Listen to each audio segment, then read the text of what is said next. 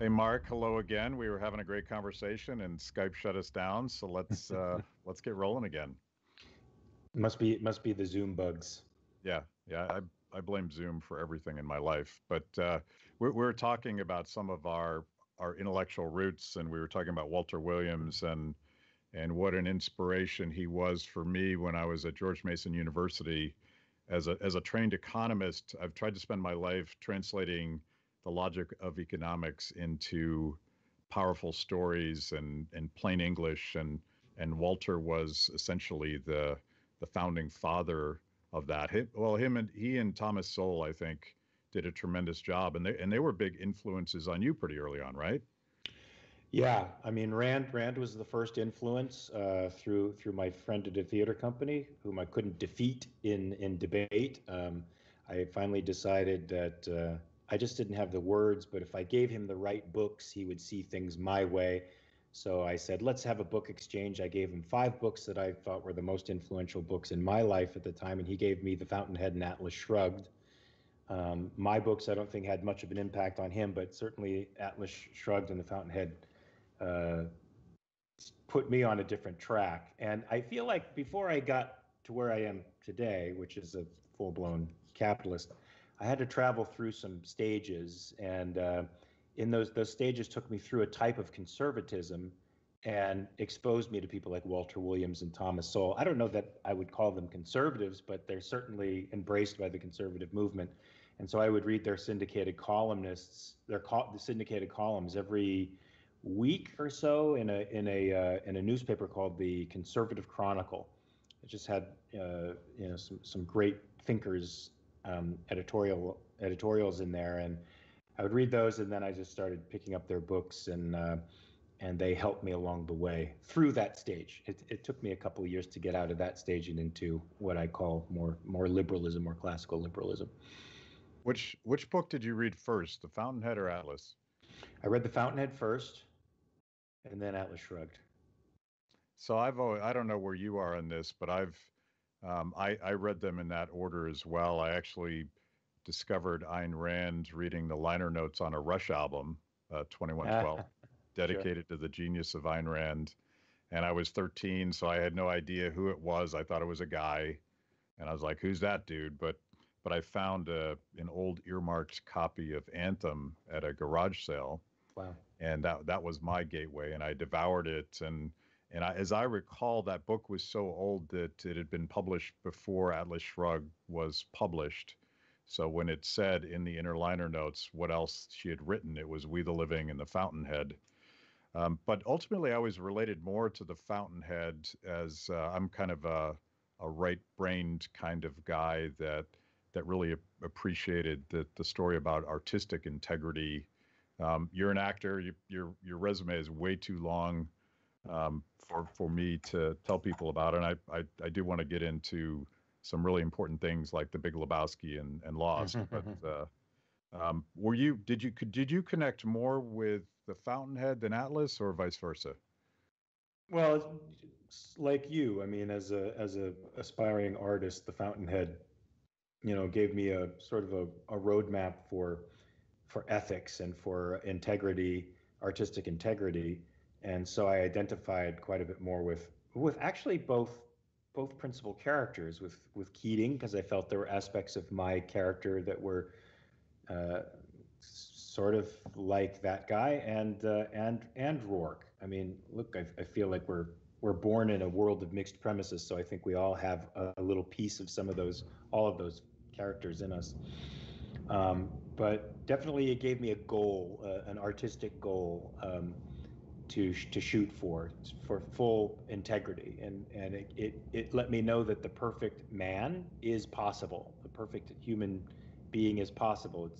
It's not what the culture tells us it is. It's just a person with unbreached integrity, and that's certainly within my power to attain that. I can't be Jesus. I can't cure blind people or cure sicknesses, but I can have perfect integrity if I choose.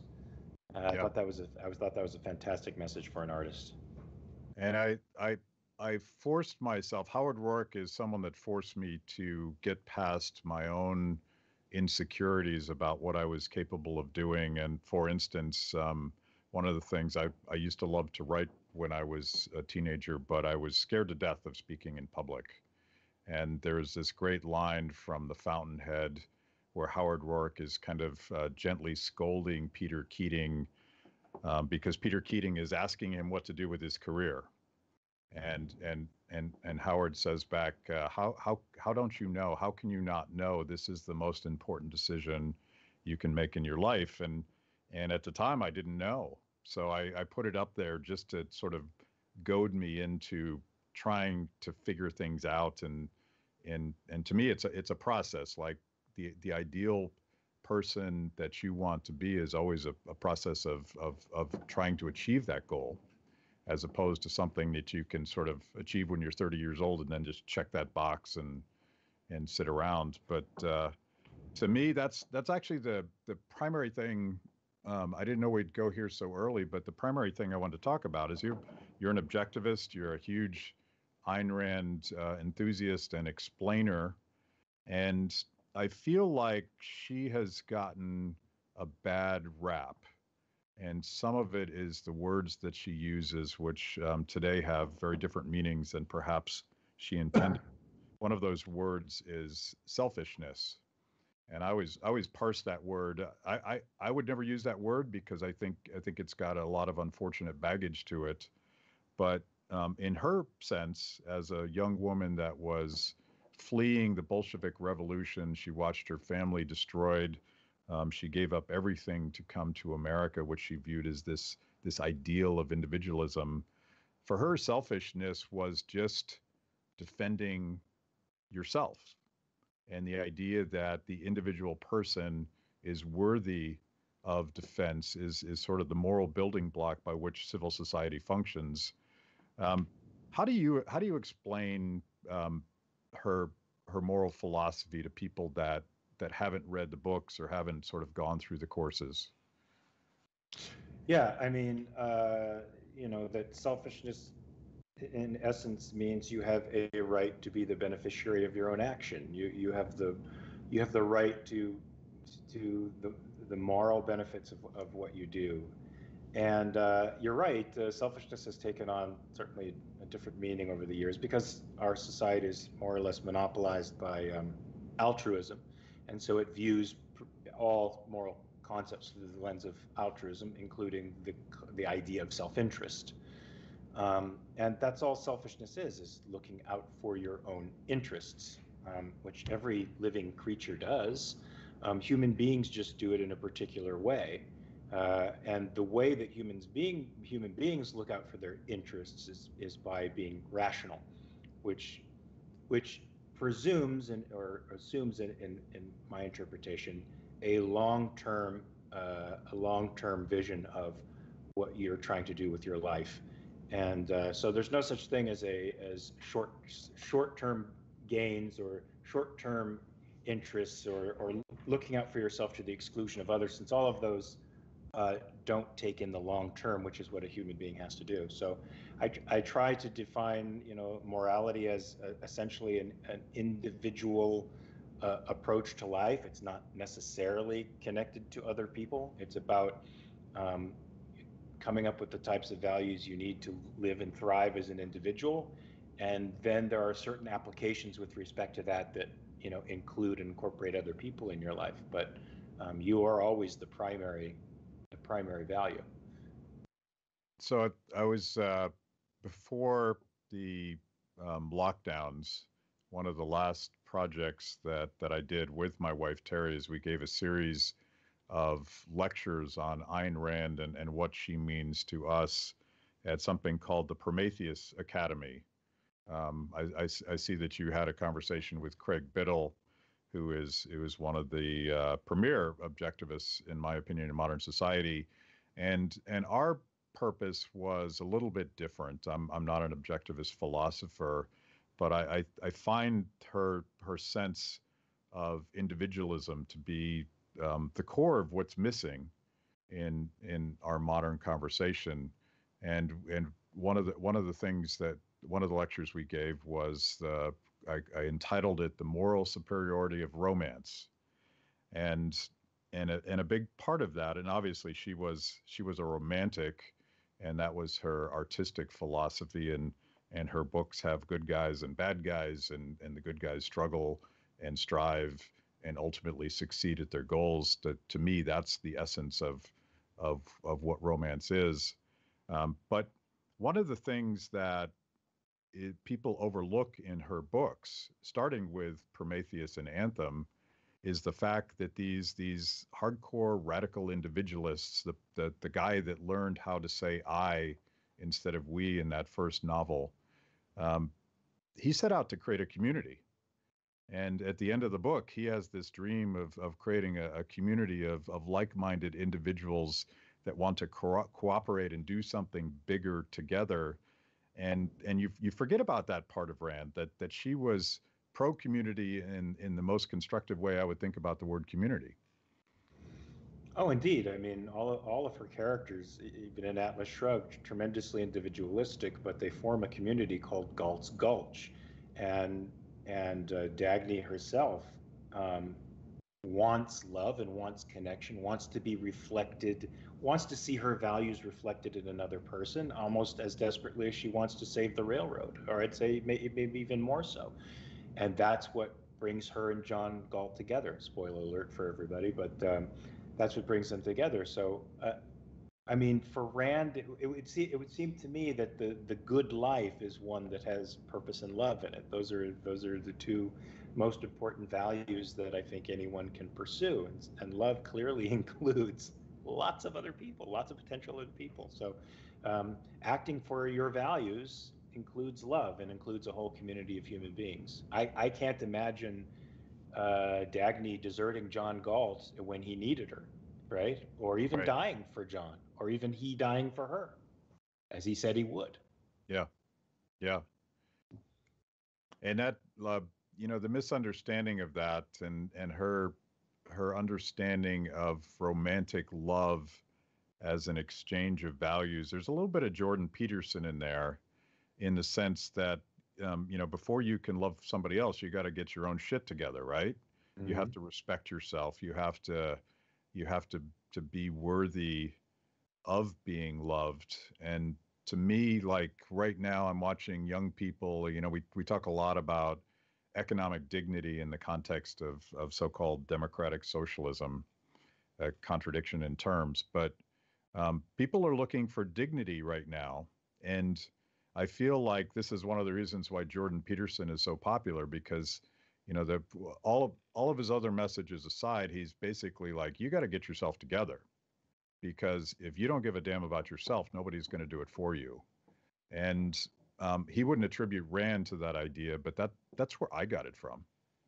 Well, I also feel like that when dignity started entering the equation of rights and dignity as sort of married together, of course, the crass materialist socialists put that into materialist framework, which is dignity implies having enough material sustenance to carry on with your life. I don't look at it that in those terms at all. One of the great things about objectivism is most of the virtues are epistemological in nature. So I would say dignity is actually more related to autonomy and independence. Real human dignity comes from being able to think and act for yourself, and and be able to experience the fruits of thinking and acting for yourself. That's where dignity really comes, regardless of where you are in the economic or material scale. If you're not free and independent, you're not going to feel very good. You're not going to have much dignity. Yeah, and the idea that a piece of legislation or some third party endorsement that says you're a good person, it's so shallow. I feel like it may actually be pushing young people in the opposite direction, where they struggle with depression and dependency, and waiting for someone to tell them that they're okay. It's a very toxic ideology.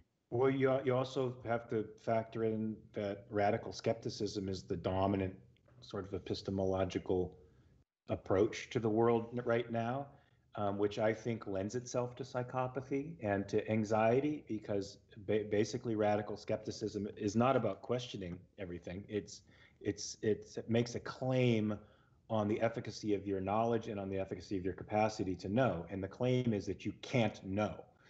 Now, you tell that to a kid enough, or you fill them enough, even with the mechanisms that radical skeptics use to try to undo knowledge, and you're creating a Frankenstein's monster of anxiety and angst and pain and in incapacity and low self-esteem that you try to make up with these what do they call them, attributions, or what do they call them, affirmations. But self-esteem is about your relationship to the world. It's not so much about what you tell yourself. That's part of it for sure, but the main of it is how you live and act in the world.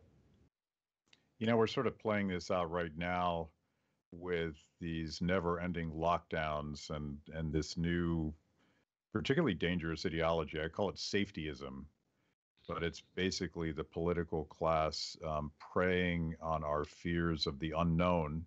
In this case, of virus, but they've tried this to stoke our fears with countless other issues, and it seems like they're trying to break particularly young people.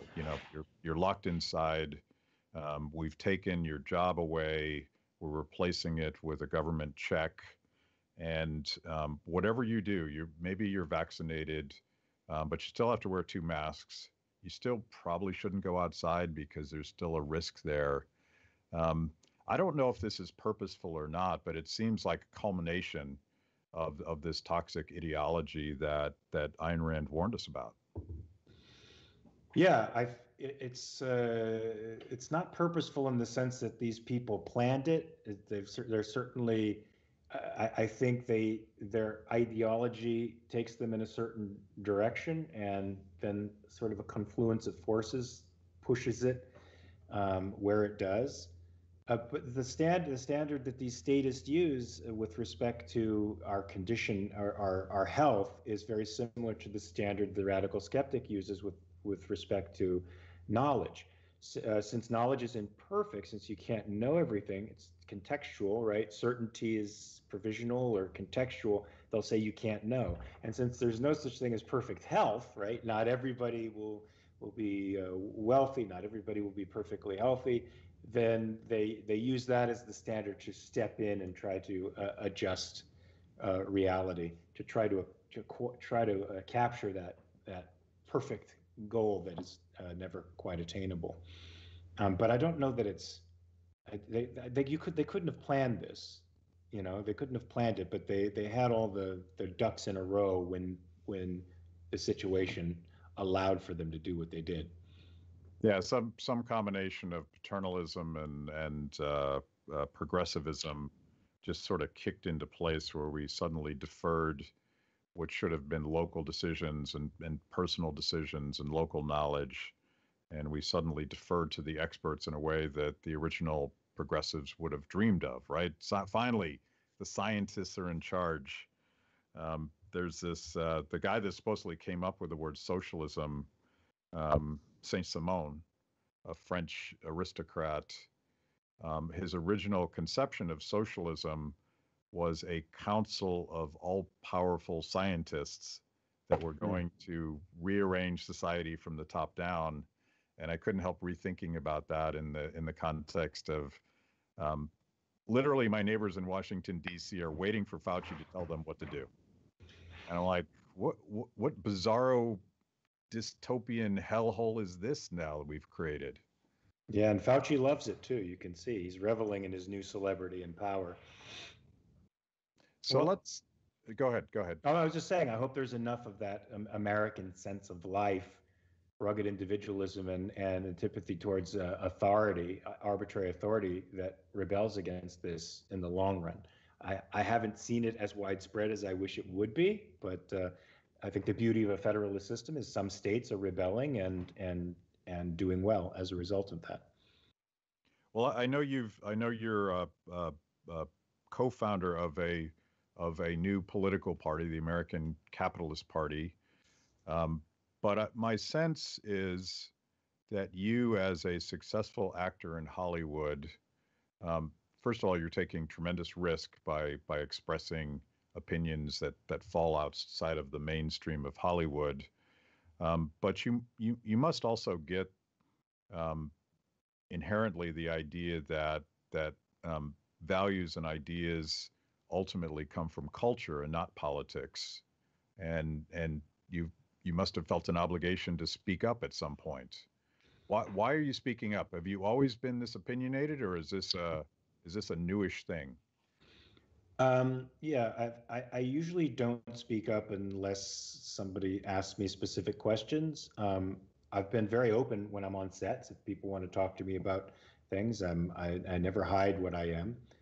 I did feel that once I got on social media, I think in 2013, over the year from 2013 to 14, I began to see a shift in the tenor of the conversation. And I saw a bully culture start to rise, and I saw that it was intimidating a lot of people. And I decided that, I was going to apply my school ground knowledge of bullies to social media, uh, which is basically if a bully attacks you, you got to fight him, and that usually makes them think twice about attacking you. And the more you give in, the more passive you are, the more advantage they take of you. And so I started to resolve that I had to fight back. I think the first conflicts I started having with people were around Israel and Palestine, the conflict with Israel and Palestine. And I noticed a lot of lefties and intellectuals tending in a certain direction and being pretty abusive in the way that they attacked arguments. So I decided to stand up against them, and then it just bled over into pretty much every other facet of politics and philosophy that I aspire to. I feel like Hollywood was pro cancel culture before even it got to campus, but maybe that's just my personal experience. The first time I did Bill Maher's show, and at the time I was a one of those very evil Tea Party organizers. So I went on to be the whipping boy for the rest of the panel, and and I didn't spend much time in Hollywood, but afterwards there's a party where the guests and the crew and maybe some VIPs gather backstage, and there was this really fascinating phenomenon where my wife and I were kind of standing alone. Some people were offended by our existence, but once in a while, someone from the crew would come up, look around, and whisper, "Keep going. I love what you're doing." But they were scared to death. I had never seen something like that before. They were scared to death that they would be outed in this cultural bubble. And the irony of this story is that Bill Maher is now pushing against back against some of the most extreme wokeism in his audience and his community. But there was palpable fear that you could lose your job just by having a contrary opinion. Yeah, I agree, and that sort of irritates me. I have academic friends who have the same experience of professors coming up to them secretly and saying, "God, we really like what you're doing. Keep that up." And I have actors who DM me all the time about how they appreciate what I'm doing, and my response is, "Fantastic! Now get out there and do it too." Yeah. I mean, the fact that you're laying low encourages these people to be as brutal as they are. If you stand up, then I know it's scary, and you may get hurt, you may suffer some consequences, but I mean, those consequences are that's where your dignity lies, man. You can't sacrifice your values for the sake of a job. I mean, even Ayn Rand would understand men don't live by bread alone. Right? Howard Rourke was just as happy building buildings as he was working in a quarry. It wasn't about the job so much as about him being true to himself and true to his vision and values. And when you sacrifice that, you're giving up everything. You're giving up the stuff of life. Don't let these people push you around like that. Look, I mean, the public forum is the place where we discover what's right and wrong, right? If I have an idea that I think is good, I discuss it with you, and your take on it defeats mine, and I realize I need to adjust my sense of truth. I need to, you know, change my narrative, and that's how we discover truth. We can't shut these things down. I mean, I'm for a cancel culture in the sense that in the open market of ideas, there are going to be some that simply just die away because everybody knows they're stupid, When you push them underground, you give them strength. They go into echo chambers and they metastasize and and become something much larger than they would if they were in the public forum being discussed, where they'd just be dismissed because they're not good. Yeah. Yeah. And this goes to sort of classical liberalism, the idea, the fundamental principle that good ideas can compete with bad ideas, and that conversation and reasonable argument is the only way that we're going to figure stuff out, because the core of objectivism is that reality exists, and the human condition is trying to figure out that. I mean, we're not going to get it perfectly right, but at least there's a goal there that we're trying to achieve. And without argumentation, without the scientific process, the old scientific process by which you could actually have a paradigm shift and you could have new discoveries, and you could acknowledge that, the science wasn't settled at all on that. Um, that's that again, I get that a lot of that from Ayn Rand's philosophy. But you mentioned something. Howard Rourke is sort of my spirit animal in a lot of ways, and one of the things he taught me to do when I was a young man was to learn how to say no, and that was particularly useful to me, having had a career in Washington D.C. This is a place that absolutely corrupts and destroys and bends those principles you're talking about. But having sort of watched him in a fictional way walk away from big opportunities, big financial opportunities were offered to him again and again and again. And like you said, he said, like, I'd rather break rocks than give up this value that is so essential to me. Um, Part of what we have to do in life is say no. Like, most of life is trying to figure out how to get to yes. But once in a while, you just got to walk away and say, nope, I'm not going to do that. Yep. True. True. The thing that's fascinating to me is the unwillingness of people to step up. And I guess I understand that, in the sense that quite typically a good idea is led by some sort of entrepreneurial act where someone sticks their neck out and speaks the truth and probably gets demonized for it. But do you see anyone else sort of growing a backbone in Hollywood that's like, okay, Mark's doing it. I feel a little bit safer sticking my neck out. Are they still hiding? Oh yeah, I don't know. Most people, I think, are not inclined to fight like this. And I'm okay with the division of labor. Some people just don't have the stomach for it. It takes a pretty intense stomach, because the people you're fighting against are not kind. They're not gentle. They're not rational. Many of them, and they also have very little in the way of conscience. They don't care about destroying you. So I get that somebody would stand down against something like that. I do think some folks are starting to, like Bill Maher, for example. I mean, the absurdity of the radical skeptics and the people who are advancing things like critical race theory, it the logical conclusions of them are so awful, and they're just starting to percolate up now. They're just starting to make themselves known, and people are astounded by how ridiculously stupid those conclusions are, and they're starting to lose followers. I think people are starting to drop off. So I think, look, the beauty of this is sort of like the Jacobins, in France. They're this rabidly passionate group of ideologues. They come out strong at first, but they wind up cannibalizing each other and end up, the premises that they hold are so disorganized in the case of, these new theorists, that they can't help but disintegrating and falling apart at some point. The sooner the better, because they damage us less that way. But I think they have reality against them, and people are starting to see that. And not so many folks in Hollywood. Hollywood's still riding the tide, I think, in general. They're afraid. They're afraid in part because a lot of the things the people who hold these ideas say about them are true. Hollywood is misogynistic. Hollywood is chauvinistic. Hollywood is short-sighted. Hollywood is exploitative.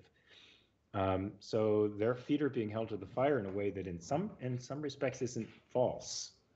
Yeah. So you were born in L.A., but why did you decide to get into acting? You know, I dropped out of college to be with this crazy girl, and I was just working a job at a gas station and didn't really know what I wanted to do with my life at, 19, 20 years old. And I saw an advertisement for a modeling agency that was giving away classes for free. So I took that, and then I took some commercial classes for free. Price was great. And that guy thought I had talent, set me up with an agent, and that agent set me up with a school. I didn't know that I wanted to do any of that. I had no particular inclination to do that growing up. But the school introduced me to the art of acting, and I became addicted to the art of acting then, um, and just focused entirely on getting good at my calling. I discovered that was my calling. Now, carrying my knowledge over from the class to the actual world has been, an ongoing learning experience. That's for sure.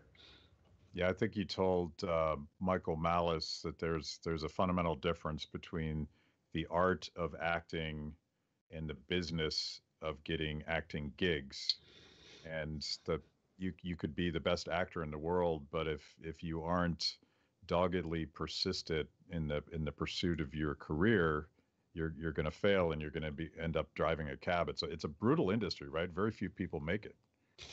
I mean, it takes a lot of endurance for sure, and it takes a thick skin on a certain level,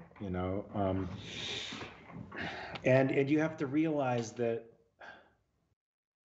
I mean, of course, great talent. I mean, amazing talent can break all of these stereotypes that I'm throwing out there. But when you're going into a room with producers who are doing a show, they're not just looking at you for your acting capability in the scene. They're asking themselves, do I want to spend the next 6 years of my life with this human being? And so you have to make adjustments to this reality that, these people want to know that they can live with you, and which is essentially what they're doing, become your family for the next 6 years.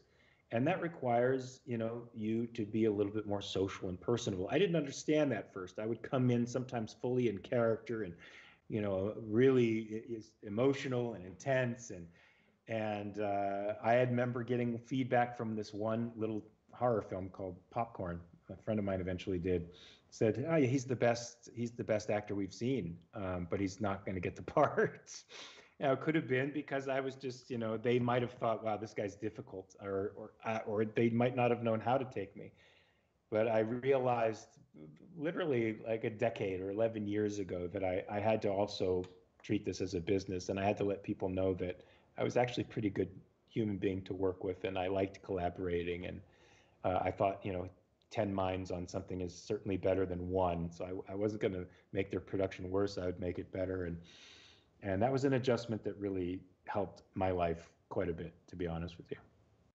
Right. That makes a lot of sense, and it gets to um, the human side of individualism. How you treat other people is a reflection on whether or not you respect yourself, I suppose. Yeah, for sure. I mean, it's certainly not exclusive. I mean, the beauty of objectivist morality is that it's a code for living a thriving life, and it's individual. You can be moral on a desert island, um, it, and that the values or the virtues of living an individually good life help you to live a perfect life with other people as well. I mean, honesty and integrity are fantastic qualities to bring to a social compact with others. Productivity is a fantastic attribute to bring to a social compact with others. Yeah. And I could go down the list of objectivist virtues, and they're all great for engaging with others in a peaceful, harmonious way. There's one of my objectivist friends likes to, and it's kind of a gotcha question that's obvious once you hear the answer, but he's like, what's the best way to protect you and your family from harm and violence um, imposed by somebody else? And the typical libertarian answer would be get a bunch of guns and prepare for war. But his answer, which is obvious, is live in a community where people share those same values of respect for individual life and property. And it gets back to the sort of the culture thing. Like that's our project, is to get all Americans to sort of buy into these very, like, these are basically the values that your mom taught you, right? Um, but to me, that's the project. It's not really politics, because politics is downstream of all that, and ultimately we get there that way. I want to ask you about one of my favorite films ever. I'd like to say it's an objectivist film. I'm not sure it is, but The Big Lebowski. How did you find the Coen brothers?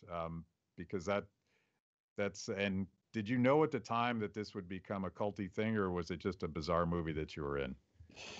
Yeah, at the time they had just done Fargo, which was I loved that movie. And when I read the script for Big Lebowski, I actually thought, well, this is pretty funny, but is it as good as Fargo? I don't know. I didn't see it at the moment.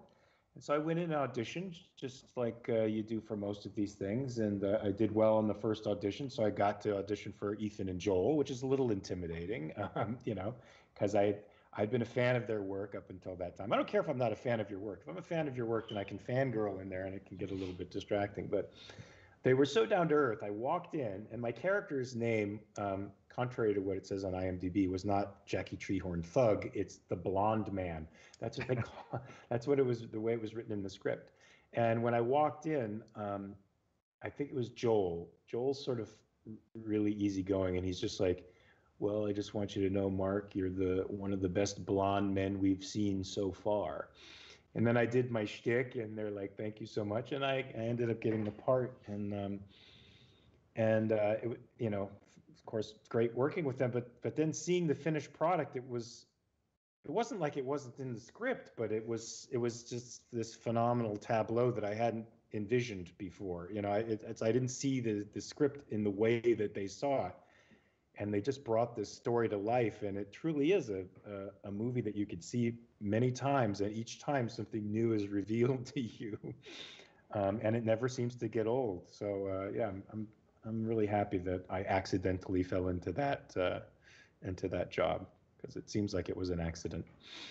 Yeah, and from my perspective, like the Coen brothers and David Lynch, two of my favorite directors, but their craft seems to be almost the opposite, in the sense that the more you watch a Coen brothers movie, you realize just how intertwined every word and every movement and every character, it is very much a centrally planned thing, and with made by these minds that I couldn't possibly replicate. Whereas you're also in Mulholland Drive, and one of the things I like about David Lynch is that I'm not always 100% sure what the hell is going on, particularly as his career progresses. How did you stumble into Mulholland Drive?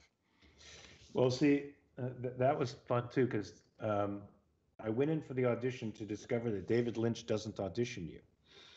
He wasn't there when I went in, but it was just a casting director, and she said, "You just have to talk. Just talk. And we have the video going. You can just talk." And so I said, oh, "Fuck, I'm doomed. I mean, I'm just gonna be. What the hell am I gonna do? It's gonna be stupid." So I said, "Do me a favor. Let's talk about something. Otherwise, I'm just gonna be floundering." So I said, the O.J. Simpson trial was going on at the time. So I said, "Let's talk about that." And she's like, "Okay." And she started asking me questions, and I started going off, and really talking about her dog jumped up in my lap and playing with the dog and just going off. And that got me the part of Joe the assassin. Now, the original script concept was a series, a television series that was very linear.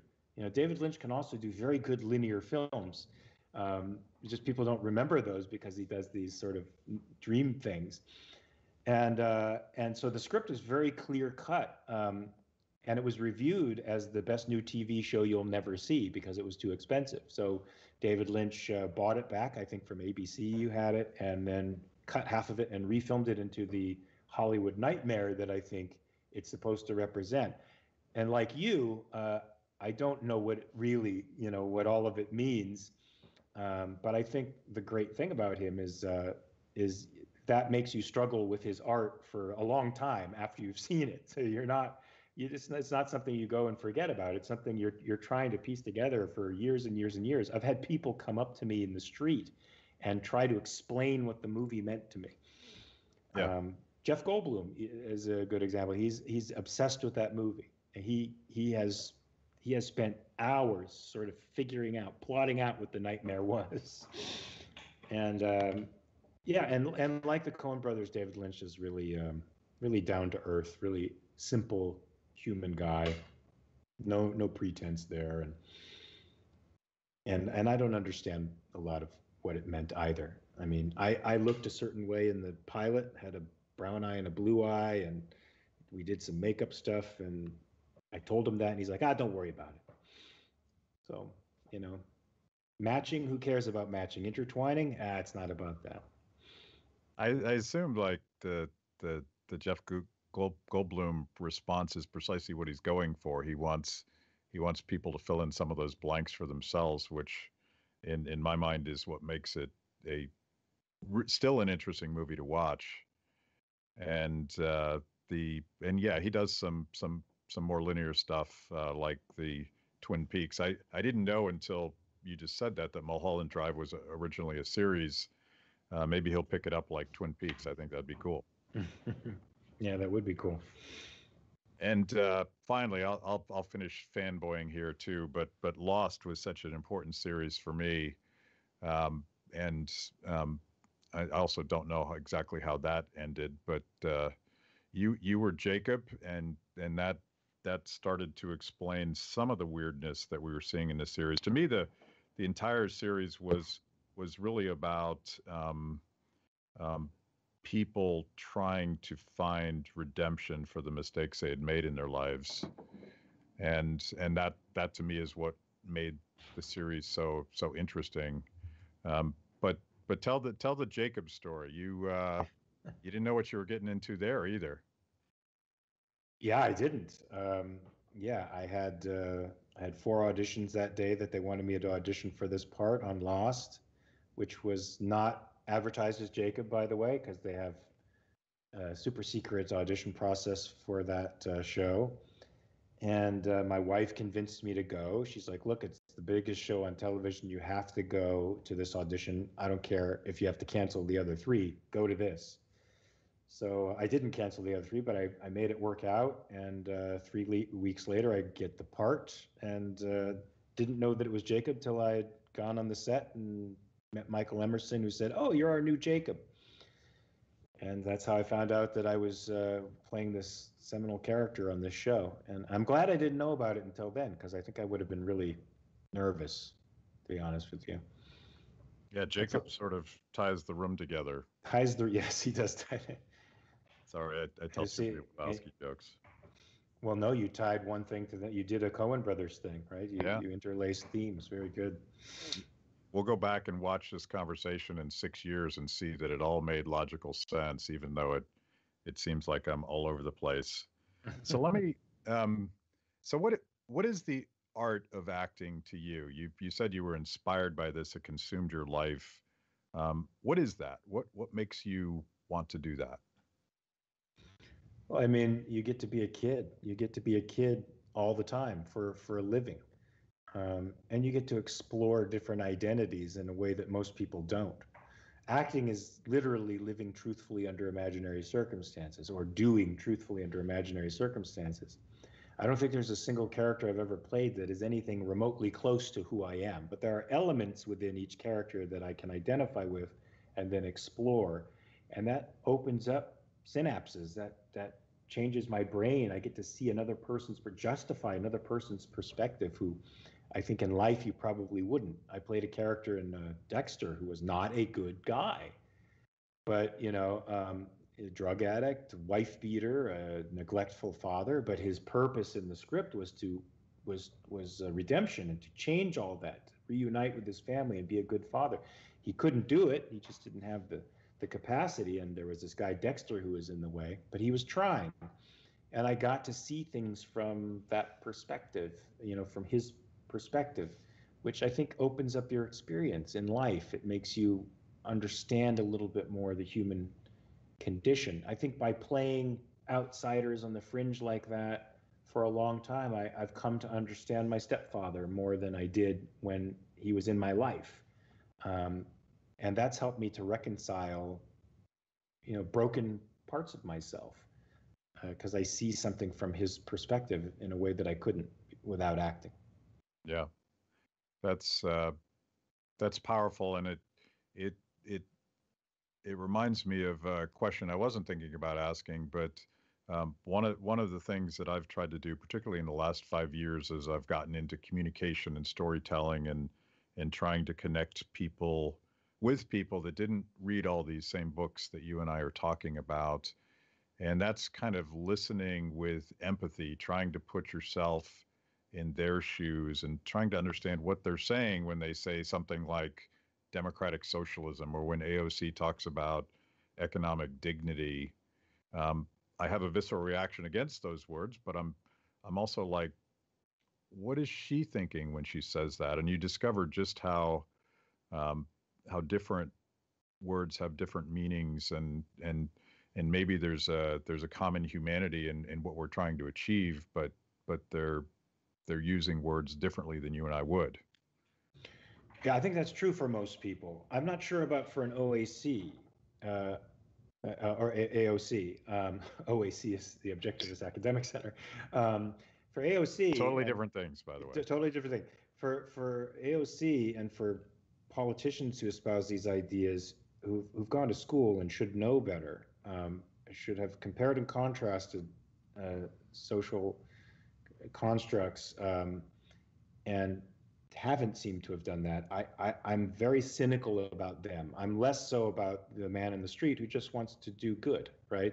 A person who thinks about economic dignity and equity, things that would drive us insane, to hear those words.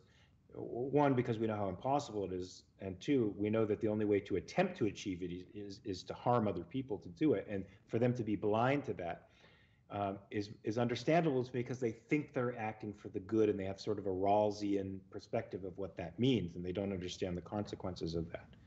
But I don't forgive politicians and pundits who do it. I'll forgive everybody else, but not someone like her, because she's wielding power and she's trying to use her power to effectively give herself more of it. And the person in the street just wants people to be happy. And so you're right. You coming at the person from that perspective makes a conversation happen, for sure. Right. Yeah. It won't happen ordinarily. And when I think about engaging her or some of my other progressive friends or even some of my conservative friends, um, I'm thinking about our shared audience more than I am trying to persuade. I'm 56 years old, and sort of I'm open to new ideas, but I have a pretty specific framework and how I filter the world and understand reality. So it's probably going to be a hard project to convince me to become a socialist. But if I'm engaging a socialist in a public conversation, I'm thinking about the audience, particularly of young people, particularly people that have left the two-party duopoly and are registering as independents or just opting not to choose one of these tribal teams. That's our audience. Like that's who we should be speaking to, and a lot of them would have very different views than me, but I suspect some of the same values if you sort of weed away the baggage and the rubble, um, which kind of gets back to how I started this story. You're an actor in Hollywood who has been very successful. Your resume of character acting is truly massive. You must just work like a dog to get those gigs. But How, um, and I mentioned the party that you co-founded, but how do you think we reach young people? What's the strategy? What's the goal?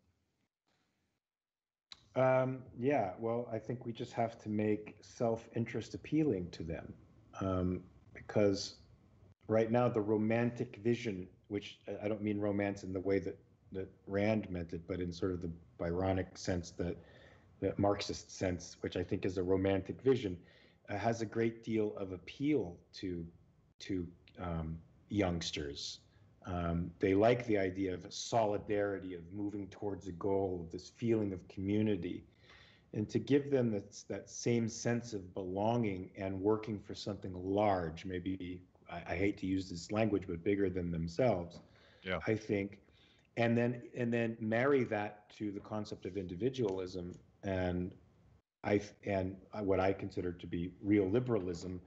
um, I think that's the way you get to them. You have to give them a moral imperative, which socialism gives them. Individualism doesn't give them the moral imperative. It's there, for sure, but it's there as a contrast to socialism, which sort of that moral imperative has dominated our culture for thousands of years. So messaging messaging is going to be very important if you want to beat a dominant cultural idea that's been around for 2,000 years and has just gotten more sophisticated over time, in its evasions, I think, in its evasions. Yeah. So give them a moral imperative. Let them know why this is a moral imperative. Let them know why what's good for you is good for me when we're talking about certain concepts. Yeah. You mentioned Galt's Gulch, and a big chunk of my audience will have read this book, so we're probably not spoiling anything. But if you haven't read this book, you need to go get it now and read Atlas Shrugged. But Galt's Gulch and that vision of mutual cooperation based on a shared set of values. And I'm not afraid of using the phrase. I understand the hesitation, but bigger than yourself. That's sort of the Austrian understanding of what free market capitalism produces. It's together we could do something so much bigger than any one of us could have done, but it has to be based on mutual respect and voluntary cooperation. And I'm thinking of this essay from Frederick Hayek, "The Intellectuals and Socialism," and he worries about the word libertarian, and we didn't get to that, and we're probably running out of time at this point, because I know you're critical of big L libertarianism. But he says that the one reason that the socialists, and this he's writing in 1949, the one reason that the socialists are more successful than we are is that they lay out that big, bold, utopian vision of what the future could be. And I think that idea of individual ownership and the responsibility that comes with ownership and the potential of what we could do together to make for a more peaceful and prosperous and most importantly meaningful society. That's the big idea. That's the only alternative to this collectivist nightmare. And I'm ecumenical about the various philosophies that might get us to that big idea, but ultimately the building block is the individual. Indeed, indeed, it's the fountainhead. Yes. Yeah, and at some point we do have to get to big L libertarianism, because I think it presents itself as a solution to what we see as essentially one a duopoly that's two statist uh, concepts, sort of, that differ on some particulars but agree in essentials. And the libertarianism presents itself as the antidote to that, and I don't think it is. I certainly think capitalism is, but I don't think libertarians are advocates of capitalism. They're because I don't think that you can have capitalism without objective law and states and concept of property and all that. So I do think there's errors in libertarianism, and you can sort of see the errors in any debate between libertarians. It's just like herding cats, and they have no real, they have no moral sense of moral objectivity. There's no cohesive moral fiber running through them, and that will be a problem, I think, for for anything in the future. For example, I just had a little exchange with Justin Amash, who I think is being looked at in the Libertarian Party, talked about rights being inherent and not being open to, I forget what the word he used, but assent or something like that from other people. And I said, well, they're not inherent at all. They're not inherent. They're certainly conditions of our existence. We recognize them, and they have to be recognized. And without recognizing them, we don't have a peaceful society. But they're not inherent to us. They're conditions for our existence. They're something that we invent because we've observed something about human nature, and so we apply that observation to life. But it's not like it's inherent. If they were inherent, if it was inherent quality, then we wouldn't be having these discussions. Yeah. Well, I'll get Justin Amash on as well. I would love to have that conversation because I watched your critique. I think it was on Dave Rubin, and I used the word libertarian as the least of the ism evils. I don't like labels that much. I like to talk about values instead of labels, and so I don't use the word objectivist either, because I think for a lot of people, they either don't know what that is or they have preconceived notions of what those things are, and those aren't that helpful when you're trying to connect with people that think they belong to one of these tribes. But if you're up for it, let's have that conversation. I'll try to get Justin or somebody to ably represent that view. I do have a last question for you, though. Sure. You said something to Michael Malice about an Atlas Shrugged project, and my ears perked up, and I'm like, what is that? I got to know about that. Yeah, so Jacqueline Schumann and Jennifer Buoni are two writers, and they have written a pilot episode for a limited run TV series based on Atlas Shrugged called The Strike, which, as you know, was her original title. It is the philosophy is totally intact, but the world is reimagined and the characters are reimagined in, I think, profoundly effective ways. It's also funny in spots, beautiful, poignant. And I'm not saying this as an objectivist. When I read it deliberately as somebody on the outside. What would somebody on the outside think of this? And it is extremely effective because you're getting a great story and you don't know you're getting philosophy in the meantime. And they've written a show Bible. The first season is already done. They're almost through the second season as well. It's going to be 3 seasons long. And right now we're shopping it around. We have a shopping agreement with the man who has the rights to any screen versions of it. And we've got some time, and we've been shopping around to showrunners, and they just got a manager, so they're going to be shopping around to producers. We've been in discussions with a lot of people, so I would like to see this. I would like to see this come to pass. It couldn't be any more timely. Let's put it that way. And I think it would actually, the way the characters are drawn and the nature of the story, I think kills about 100,000 Ayn Rand straw men right off the bat. Nice. Yeah. I always figured it would be much better done as a series than a movie, because it's a big story. It's a big story.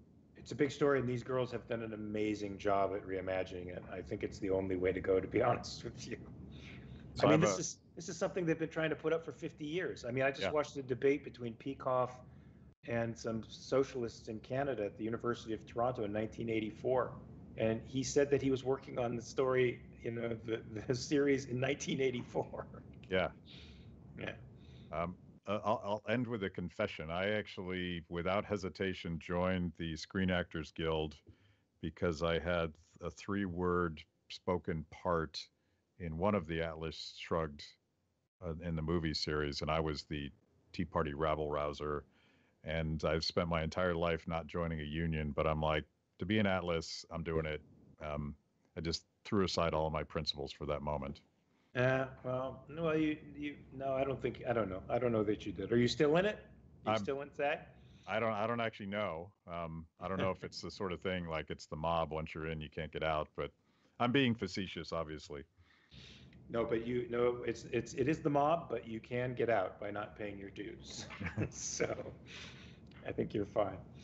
Your Well, principles are intact. thank you for that.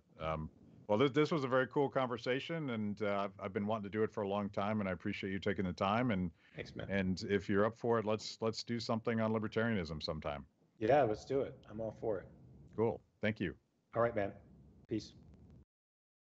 That was amazing. Where can I get more content just like that? It's a great question. You're clearly a discerning consumer of the best content. Make sure to like the video, subscribe, and click the bell. And if you're consuming podcasts, go to Apple, Stitcher, anywhere you get them. I'm in. Kibbe on Liberty, honest conversations with interesting people.